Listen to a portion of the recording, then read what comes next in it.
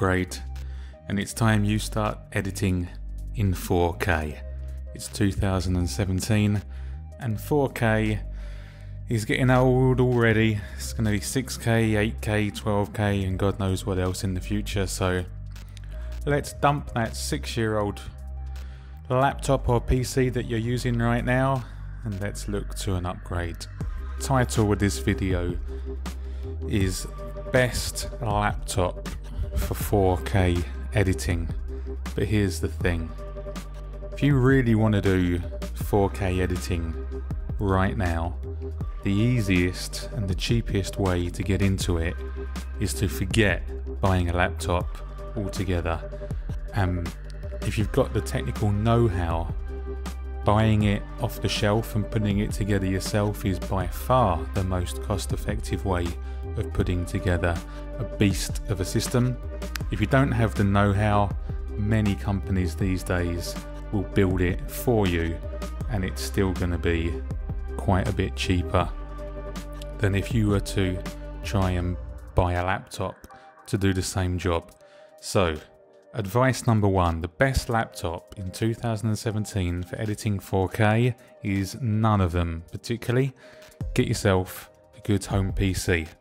Having said that, if you simply have to have a laptop because you're traveling, you're on the go, you're on the move, and you want to edit in that 4K, get your Visa, get your black Amex cards and get your MasterCards out because you are about to blow a whole load of dough and I'm going to tell you how.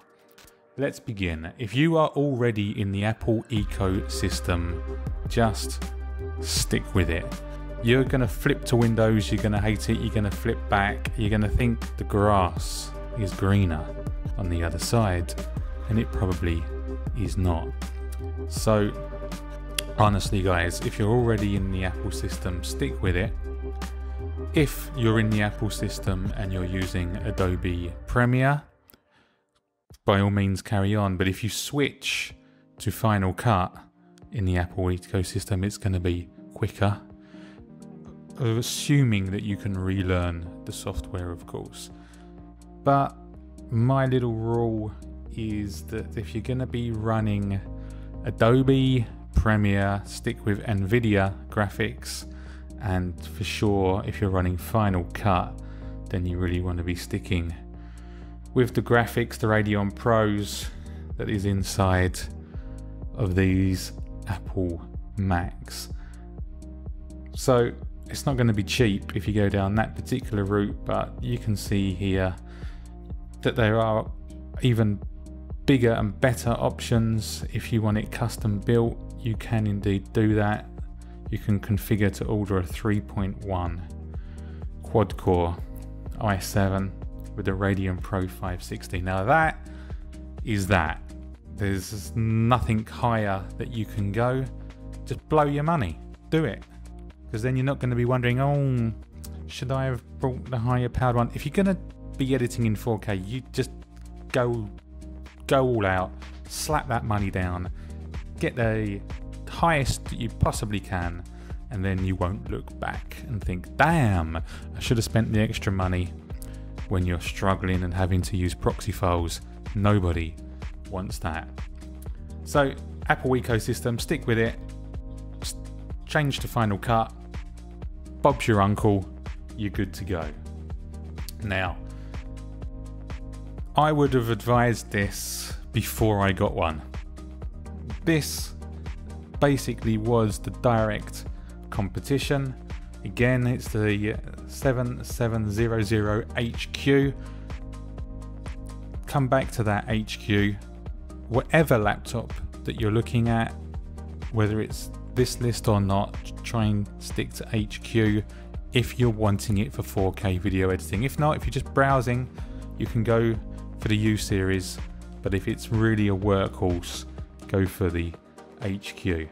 So on paper, I mean, check this little beast out. We've got 16 gig of memory, and that's the lowest I would suggest. Get 32 if you can, but it's not ever so easy. 16, don't go any lower than that. You've got the GeForce, which is good for Adobe Premiere, and you've got a 4K screen. I mean, come on, what more could you possibly want? And of course it's expensive, but it's not ludicrous. At £1,849, it's not completely crazy. Trouble is, I bought one. Of course I did, and I know some others that did, and I had no end of issues. So it was as much use as a chocolate teapot. And on that basis, I no longer recommend this, unfortunately. So where do you turn? Well, if you want to go down to Microsoft, you have the Microsoft Surface laptop, but they're only a U processor, and they're big money, so I wouldn't really bother. I'd check this puppy out, to be honest. 4K, and as far as the processor goes, again, 7700HQ, picking up on 16 gig of RAM, and just all in some pretty nice specs. Again, it's not cheap. It's going to set you back a pretty penny, but you want a 4K editing laptop, so you're going to need to be prepared to pay your monies.